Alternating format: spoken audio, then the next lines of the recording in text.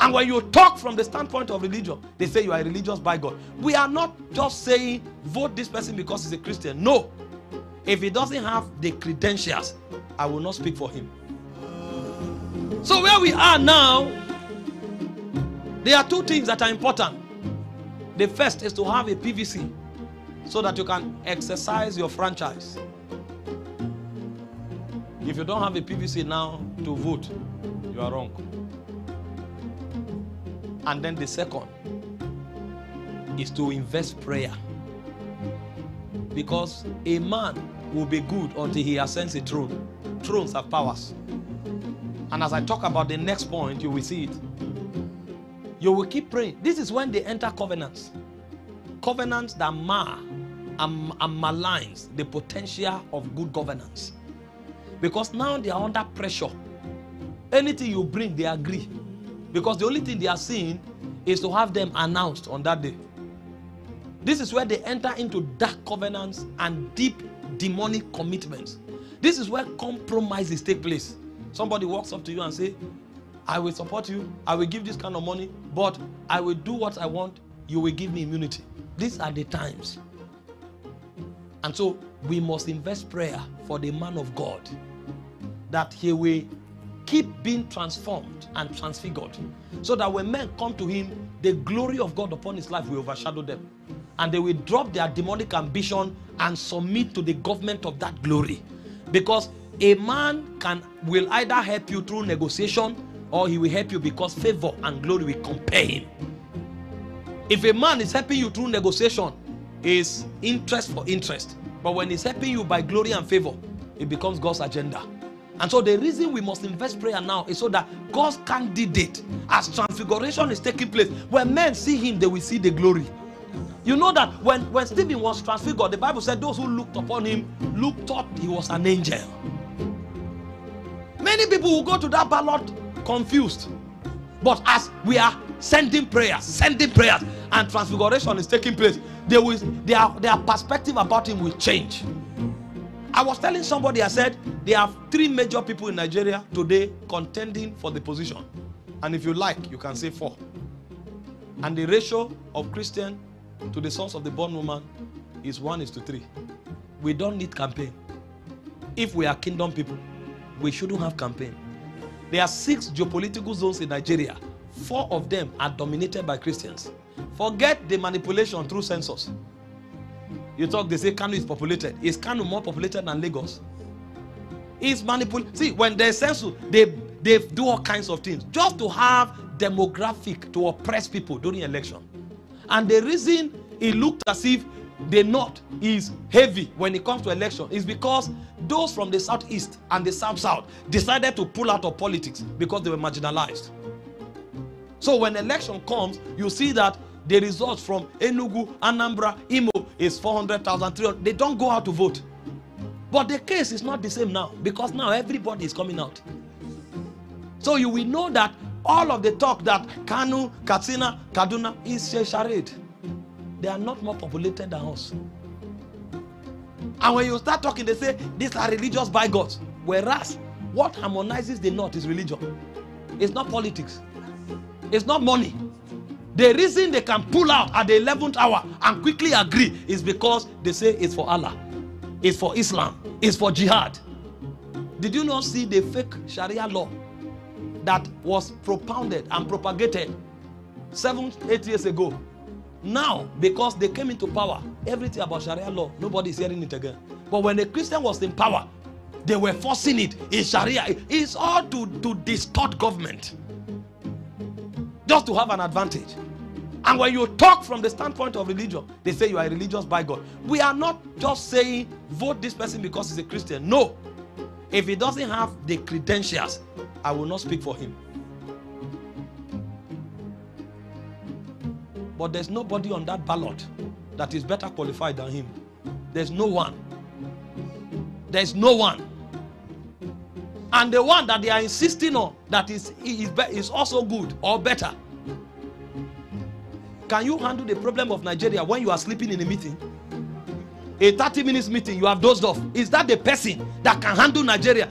Let's not challenge his antecedent. Assume everything they say is true. but he has retired. He should go and sleep.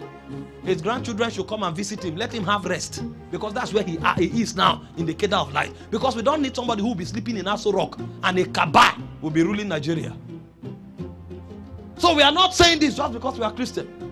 We are also saying this because of the necessity for national inclusiveness, for equity, for justice. You can't marginalize people consistently. A 7-year to 8-year administration is about to end when no Christian had a say. Even the vice president, who was a Christian, was shot and puppeted throughout the administration. All the relevant offices, 60 to 70% of the relevant offices are Islamic. And you want to transfer to another Islamic person. Today, Boko Haram comes to knock on people's door and extract them. There is so much audacity around kidnapping, around violence. Because even if you arrest them, there is sentimental attachment. Arrest a Fulani man on the road here, he will call the presidency. If you like, arrest him in Benue, he can call somebody from Aso Rock. And you want that level of audacity to continue being propagated? We are not religious bigots, but we are also not naive. So you can't come to national television and talk about equity, justice, patriotism, whereas all your activity is nepotistic, is segregating. All your activity is aggressively against the other religion. And you want people to keep quiet because you want us through naivety to act civil. No, we are wiser than that. We know better. We know better. After all, the person running, the Christian running, is not running with a Christian as a running mate. He's running with a northerner from the north. A Muslim person from the north as a running mate. We are not the one who picked one religion completely for our ticket. So there's a balance of equity.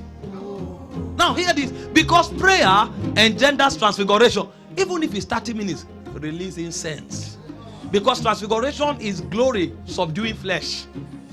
If you keep releasing prayer, the glory of God on the man will become so high that even his enemies will have no choice but to support him. Because we saw that operation in the life of Solomon, that Solomon had rest and reigned because of that operation of favor, of wisdom, and of glory. Pray for him. That your 5 minutes prayer may be what completes the circuit of intercessors around Nigeria. Because people may have prayed. That 5 minutes the Holy Ghost is telling you to pray would have been a gap in the intercessory chain. And so God used it to fuse it. So there's no prayer that is too small. Raise an incense. Every day, ask that this man, I send glory. You see, Epaphras prayed and the church was perfected. Pray that it will be perfected. He has antecedents, he has credentials, and he represents the interest of the kingdom. And so we fortify him with prayer. We fortify him with favor. We fortify him with glory. We fortify him with power. We fortify him with influence. We fortify him with money. Paul said, if after the manner of flesh I fought the beast of Ephesus, we contend against the powers of darkness, and we decree that God's man wins. God's man reigns.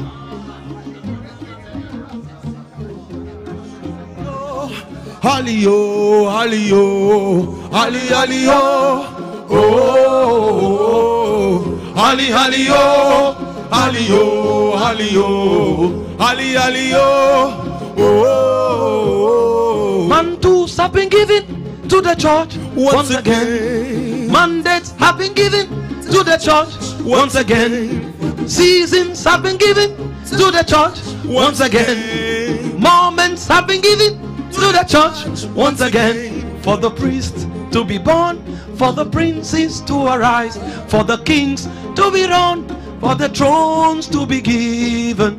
Ali ali oh, ali oh, ali oh, ali ali oh, oh, ali ali oh, ali oh, ali oh, ali ali oh, oh. Imagine if 10 million of us are praying and all of us are echoing one man.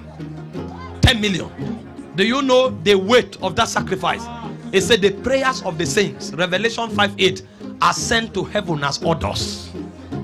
It said they are stored in golden vials. That's what the 20 and 4 elders fetches from in order to carry out throne room legislation. Imagine If 10 million pray, 20 million pray, we will not only vote, we will also pray. Because there is a fortification of glory, wisdom, and favor that comes through prayer. He said, when Esther fasted and prayed, the king said, I will give you my kingdom. Esther 5:2-3. Whatever you ask, I will give you, even if it is up to half of the kingdom. Why do you think a president that was nepotistic, a president that was a segregatist person, a president that was sensitive to one religion and one tribe, suddenly woke up and said election must be free and fair? Because things are already happening in the spirit. He said, I saw what looked like the feast of a man. Elijah said that is the sign of an abundance of rain. He will not only insist for free and fair election, he will ensure that the right thing is done. And the right thing will be done when the man of God ascends that throne. It's our time, it's our season. It's not one politician who is coming to take Nigeria as his retirement benefit. My destiny is your retirement benefit. The agenda of God is your retirement benefit. If you give somebody money, go and collect it. Nigeria is not yours. God has an agenda here. Hallelujah. Hallelujah. Oh, hallelujah. Hallelujah. Hallelujah. Oh, mandates have been given to the church once again. Mantles have been given to the church once again. Thrones have been given to the church once again. For the kings to be born, for the presidents to arise, for the kingdoms to be delivered, for the nations to be born. Ali, ali, oh, ali, oh, ali, oh, ali, ali, oh, oh, ali, ali, oh, ali, oh, ali, oh, ali, oh. The name of the Lord will not be mocked. No, the name of the Lord will not be mocked. You look at a population of Christians dominating 4 geopolitical zones, and you are running on a ticket. You pick, after a Muslim ruled for 8 years, you pick another Muslim. As if that is not enough, you now carry a Muslim as a running mate. Wow, what an audacity. After rubbishing all the politicians in APC, all the Christian politicians put together, rubbished them and told them they were naughty. Major positions in the country, all of them given to them. Even when they came to run primaries, over 30 people applied for the national chairmanship position. They allowed them, they bought form. They didn't stop them. They bought form that went for 100 million.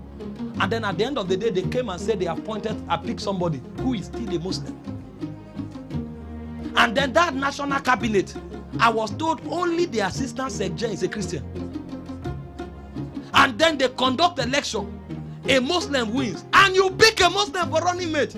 What then will be the next dispensation? And then you want us to be naive, to come and say, well, we are so civilized. It's not about what the religion you are into. How many mosques were burnt in the last dispensation?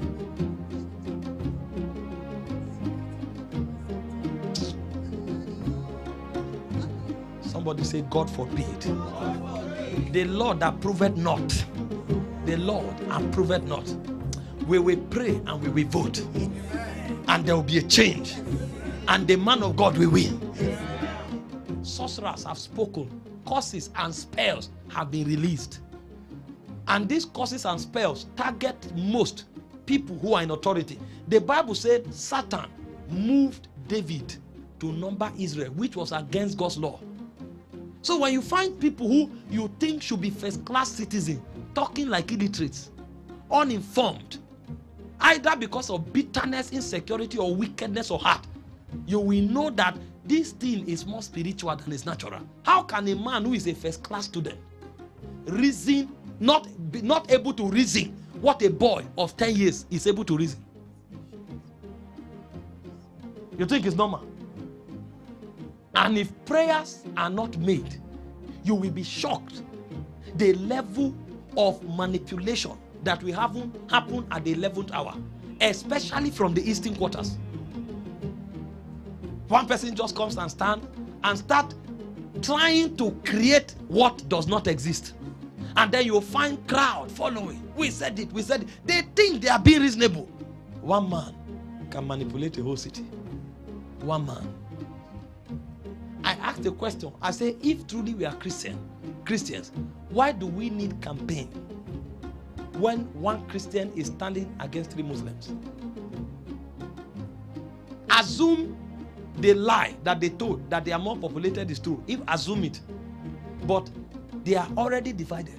3 from one side. How are they supposed to be a match if sorcery has not manipulated people? And you come, you say, it's not about prayer. Carry PVC. Which PVC? The PVC is useless until the mind is sane, until the mind is corrected. This is why litigation and legislation is important. And this is one of the major purposes of prayer. If you study Isaiah 59, the only place, verse 19, where the word intercessor was used in the Bible, you will find out that a nation will fall into anarchy and chaos if there's no intercessor. It will be lost. People will not be able to move on the highway because of evil. All kinds of moral breakdown. Is a legal thing, highly judicial in the spirit. This is not a religious engagement. That's why you have to be careful to pray. Pray in your understanding and use the right words. And I'm going to be teaching you about the types of prayer and the laws of prayer, so you will know how to pray it. There's a prayer of petition, there's a prayer of intercession, there's a prayer of agreement. All of these prayers are necessary in situations like this. Intercession, petition, and agreement. And if you don't know how it works, we may not have results. That's why this series will be done in this period. Because we are at the 11th hour, and at the 11th hour, there is greater need for intensification. Prayer, legislation, and litigation. If it doesn't happen, a city can be overrun. Let me show you another scripture. Acts 13 verse 7. Paul went to a city to preach, and there was a sorcerer who blindfolded the governor and made him to reject what was of God. See, when people can't see what God is saying and they are even offended, don't be angry with them. They are blind. 2 Corinthians 4:3 says, if our gospel be hid, it is hid to them that are lost. With all the marginalization that we have seen in the last 8 years, a Christian still stands up and is telling you, don't be a religious, by God, done this, done that. Maybe because they've not kidnapped his or her relative, or they've not burnt a church where his mother attended. So he thinks it's news. It's national news. There are people that the whole family were burnt, exploded, butchered, just because they went to pray. There are states in this country today that you dare not start a business. Either you relocate or you live in fear. There are states in this country you can't even go to school. You say you are a Christian. If they see that you are on fire, you don't need to do anything. They come and accuse you that you taught the Quran.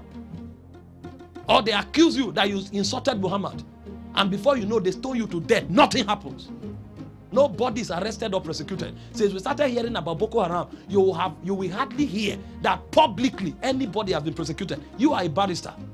Is there a record that Boko Haram people, have they not captured Boko Haram before? They've captured severally. How many have they prosecuted publicly? That is on record. You arrest somebody in Benue, they say bring him to Abuja. And the case, you don't hear anything again. And then you hear that a prison break happened. And so many of high-profile terrorists who have been put in prison, those are the ones arrested who cannot be let go, have been in prison for more than 6 years. What are they doing there? Some of them, their cases have not even been decided. And then you wake up, you say, nobody's against those on the side of Islam, or those who are traditionalists, or those who are given to sorcery. Nobody's against anybody. But we insist that there must be equity. We insist that there must be balance. Nigeria does not belong to one religion. Because if Christians rule today and only Christians keep ruling, a time will come when Christians may, because there are those who are zealous, who have not learned Christ, may begin to oppress Muslims. We are not advocating for that either. And if Muslims rule and there is no balance for a Christian to rule, then those who are also bigots of the Islamic order, or who are passionate about their own understanding of Islam, can take powers to their hands and begin to oppress Christians because of the religious sentiment that exists between leaders and followers of the same clan. And so we insist that there must be equity, there must be justice. We insist that nepotism must not have a place, and we insist for natural justice. Is it only Muslims that are educated? In the last dispensation, you say you are looking for qualified people, and more than 60% are Muslims. Wow. All of a sudden. And we have not seen too many Muslims on the list of inventors. How many of them are inventors? How many of them are on the list of inventors from time immemorial? All of a sudden, they are the most educated people, and we don't have educated people from different parts of Nigeria again. The other day, Dr. Paul was listing the portfolios, major portfolios. I almost wept. And so, because we cannot carry guns, bows, and arrows, we will carry the words of God in the place of prayer. Because when we pray, we change things. He said, if my people who are called by my name will humble themselves and pray, he said, I will hear them from heaven and I will heal their land. Sometimes, for God to heal the land, the scepter will change hands. When we pray, that's where we fight. When we pray, kings can be dethroned. In Daniel chapter 10, verse 13, 20 and 21, we saw Daniel as one man, prayed, and 2 archangels were mobilized. And a kingdom, power changed hand because one man prayed. See, the Bible said in Romans 15, verse 4, it said the things that were written aforetime, they were written for our learning, so that we through patience and comfort of the scripture might have hope. If one man prayed and a kingdom, power changed hands in the kingdom, what will happen if 10 million people pray? These are the questions I keep asking. Daniel, one man, and he prayed for just 21 days. And he shook powers in Babylon. What will now happen if 10 million of us are praying? We don't know the potentials of prayer. We have reduced prayer to God. I'm hungry. God, give me house rent. That is good, but that's kindergarten. When you grow, you know all things are yours. You begin to pray for higher matters. And one of the higher matters of the kingdom is legislation and litigation. And so the Bible speaking in Mark 11:24, it said the way you deal with a mountain is to pray and not to doubt. And he said whatever mountain it is, be it a mountain of government, be it a mountain of media, he said where you pray, believe that you have it and you shall have it. So prayer is the weapon that changes things. He said when you pray, believe. So the way to legislate and litigate is to pray. And when you pray, believe that you have it. And he said you shall have what you say. So in this season, we are going to pray. And we will pray and monitor the election from the altar until that which God spoke through his prophets and until that which is just finds expression. Prayer is for litigation. Prayer is for legislation. Hello, thanks for watching. I believed you've been blessed.